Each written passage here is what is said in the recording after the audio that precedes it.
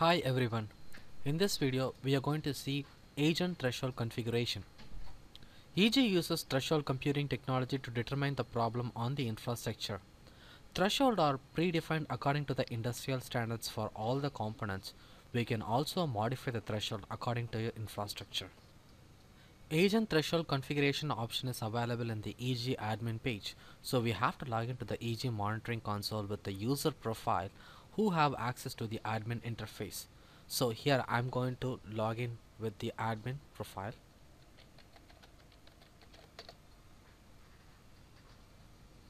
Agent threshold configuration is available under the option alerts, threshold, default and specific. This is the threshold configuration page.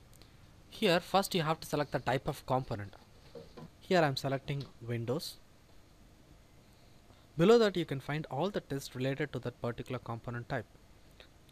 On the adjacent side of each test, you can find the default threshold and specific threshold. Default threshold is to make the changes globally. That is, the changes on the threshold will applicable across all the components of the same type. Changes on the default threshold will take effect after 24 hours only. Specific threshold is to make the changes on one particular component.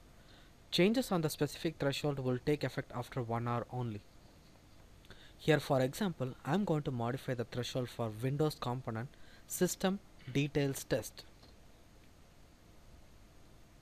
So here you have to click on default threshold. Here you can see all the measures related to the particular test. For each test you can define minimum, maximum and alarm policy. You can also see the relative and absolute threshold for both minimum and maximum threshold. Let me first tell you the difference between absolute and relative threshold. Absolute threshold are time invariant and it is going to be more or less the same over the time frame. Relative threshold is time variant where the metrics are dynamic over the time. Each agent tracks the historical data and automatically determines the threshold of that specific measurement. Here in this example we are going to see the CPU usage for the process. The predefined threshold given here is 99, 97, 90. If the CPU usage violates the defined threshold, you will get the alerts. So, if the CPU utilization goes beyond 90, you will get the minor alert. If it goes beyond 97, you will get major alert. And if it crosses 99, you will get the critical alert. Now, I am going to change the threshold to 80, 70, 60.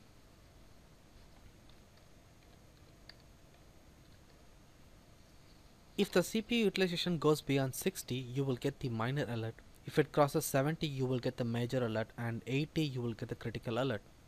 If you are going to set the threshold in maximum, it should be defined in descending order. Now let's see the free memory usage for this process. Here the absolute threshold is predefined as 10, 20, 30. So if the memory usage violates the threshold, you will get the alert. That is, if it crosses the threshold 10, you will get the critical alert, and if it crosses 20, you will get the major alert, and if it crosses 30, you will get the minor alert. If you are going to set the threshold in minimum, it should be in ascending order. Here you would have noticed the run queue length is defined as -3. So if you want only the minor alert, not the critical and major, you can give it as hyphen. Likewise, you can define a threshold for particular alert or leave it as hyphen as per your requirement. If you don't want any alert for the measurement, you can provide the threshold as none. Now also you would have noticed the alarm policy. Alarm policy is defined on basis of two parameters, window size and number of crossings. Window size reflects the number of measurements collected by the agent, and the number of crossing indicates the number of time the threshold has been violated. Now we can click on update. Now the threshold has been modified. Click on the threshold configuration for test to go back to the previous page. Now we see the specific threshold. As I said earlier, specific threshold is to make the changes on one particular component. In this case I am selecting system details test. Here you have to click on specific threshold. When I click on the specific threshold, you will get the page where you have to select the component name. Here the category is Windows. I'm selecting the name of the component as testbox. Assigning the threshold is same as what we saw on the default threshold, but we do have an additional feature on the specific threshold configuration, that is refine. Refine option is to define the threshold for any specific descriptor. When I click on the refine, you can see the list of descriptors and you can modify the changes to the threshold only for the specific descriptor. Here I wish to modify the specific threshold only for the process 0, so I am clicking on modify here. Then you can apply the threshold and you can click on update. You can click on threshold configuration test to go back to the previous window. These are the steps you have to follow for agent threshold configuration.